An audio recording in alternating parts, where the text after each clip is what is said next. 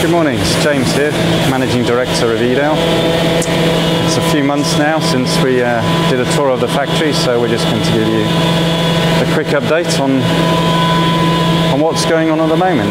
So we're starting off here in our machine shop, where we have a large Mazak Mill that is machining all the side plates for our machines. So we're starting off with cast aluminium tool plate blanks cut to size, and they're then being loaded onto this large CNC mill where we're obviously putting the holes, profiles, etc. into the plates. When they come off the machine they look something like this. And then from here they will be sent off to be anodized. So all the Edale machines, the side plates are not painted, they're all anodized. So they keep cleaner and look new for much longer. Since we last talked, we're now up and running with our new Accuma CNC mill. And we've just started production of our own idler rollers. And this one is just having its finishing skim with a new diamond tip tool. So this is all going well.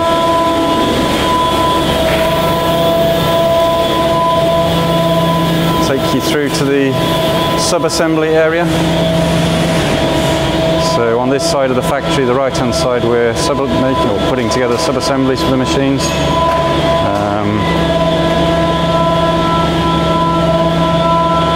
See, well actually here they've got some quite complete assemblies. So we've got two easy mounts nearing completion.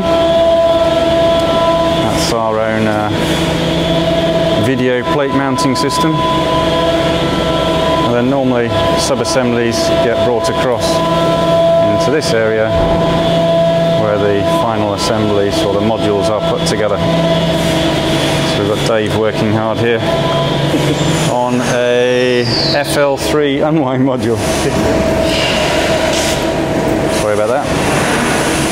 So FL3 unwind, rewind, and the print station. So we'll just take you through our nice presses for the idler rollers, nuts and bolts, and little tools here. And then into this area is where we're assembling the Digicons. So we have two Digicons in assembly. One that is I'd say half built. So this is a Digicon 3000 760mm wide finishing machine for digitally printed packaging.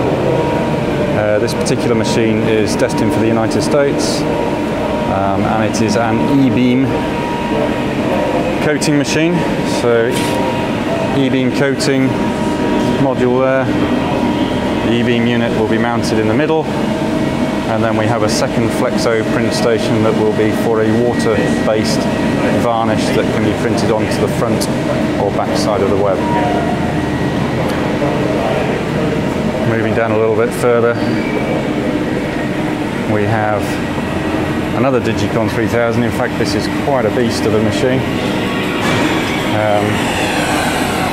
So this one is destined for Europe. It's probably one of the biggest 3000s that we've built. This one's actually for pressure sensitive labels. But you see here we have a unwind module, semi-rotary flexo, a cold foil module, a second semi-rotary flexo, a UV lamination module, third UV flexo station.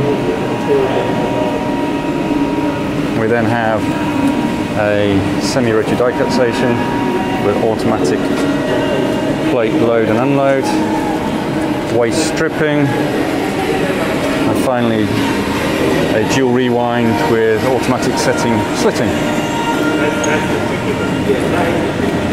So quite a big machine. So I'll just walk you through. You know, we've had a record year on Digicon 3000s. It's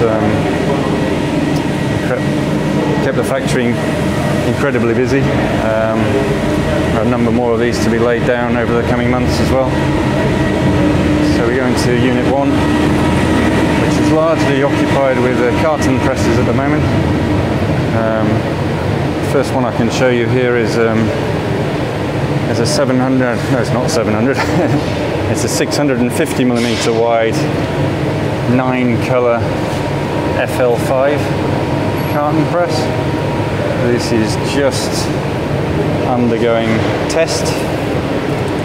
Interestingly, this one is equipped with the new GW Leo LED, interchangeable LED and arc UV drying system. We have 9 flexo stations, cold foil unit up there. And the last 2 stations on this machine have extended hot air drying for putting down water-based coatings.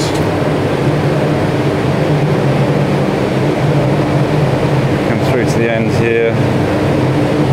We have a slitting module, camera inspection, and somewhere in here we also have our Easy Reg autonomous register camera as well.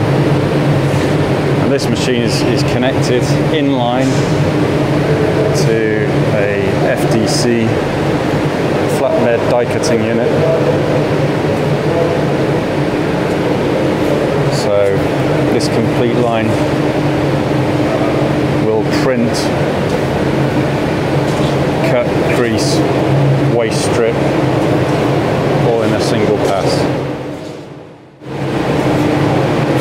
We also have another flatbed die cutter coming together behind me. God, I'm running out of space here. So we'll just whiz down back along this machine.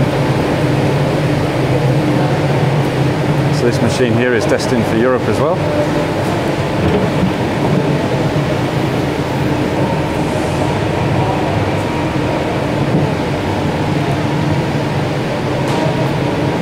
I have another 650mm wide carton press coming together. Not quite as complete as the last one. This is actually only a 4-colour. 4-colour with UV LED, as well as it will be equipped with hot air drying as well. And this machine will actually just be roll to roll, and this customer has a FDC as well, but they're going to be running the FDC offline.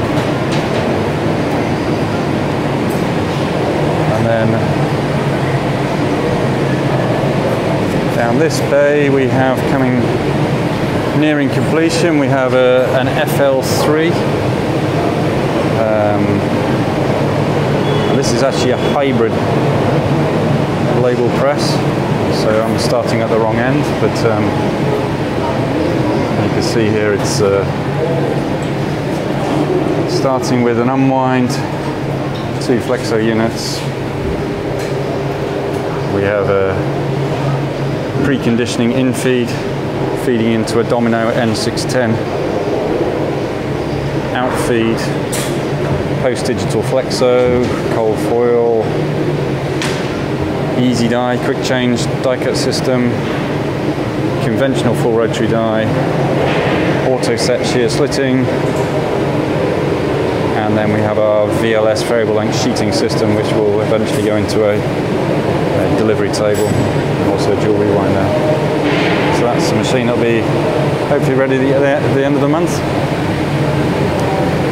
And what else? I can give you a quick sneak peek of our new demonstration area. So in here we have an FL5 8-colour 510mm wide, running in line with our FTC flatbed die cutter. So this machine is all now set up for demonstration. And obviously we'll be inviting people to witness these demonstrations, whether in person or we can run those virtually as well. So post-COVID, we've had quite a reorganisation of the factory, but we've set up a new kitchen, canteen area and games room eventually.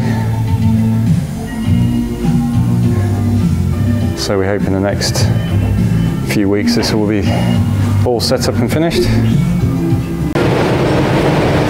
Again, post-COVID we've undertaken quite a bit of construction, so we've built up a new production office, obviously with the intention of trying to space out staff. So we've now moved our production and procurement office downstairs, so they've got a nice new space there.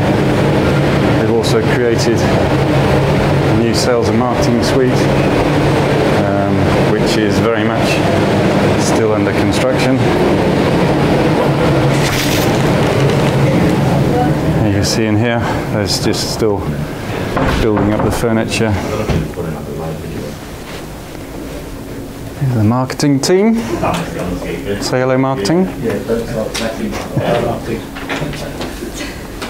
And the office there.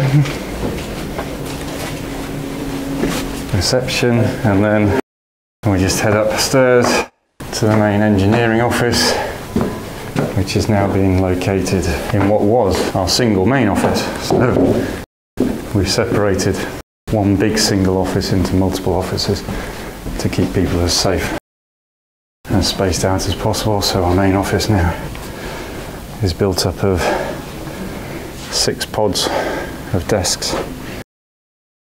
The engineering team nicely spaced out.